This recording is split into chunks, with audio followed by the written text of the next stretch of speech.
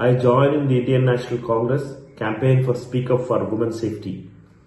India has always respected its daughters and sisters. India is a country which celebrates its daughters and sisters. But RSS as an organization which always wants to treat the daughters and sisters separate from the sons of this country. Their mindset issue is the main reason for all the happenings in the country. The rulers are from RSS and their mindset is against women. We can see across India the ruling establishment treatment towards the women.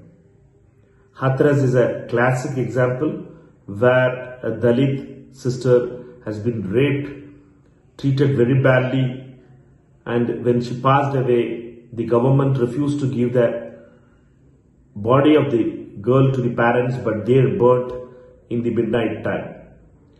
It is the mindset of RSS which is dangerous for India. Therefore, I request you to join in the campaign Speak Up for Women's Safety. Thank you.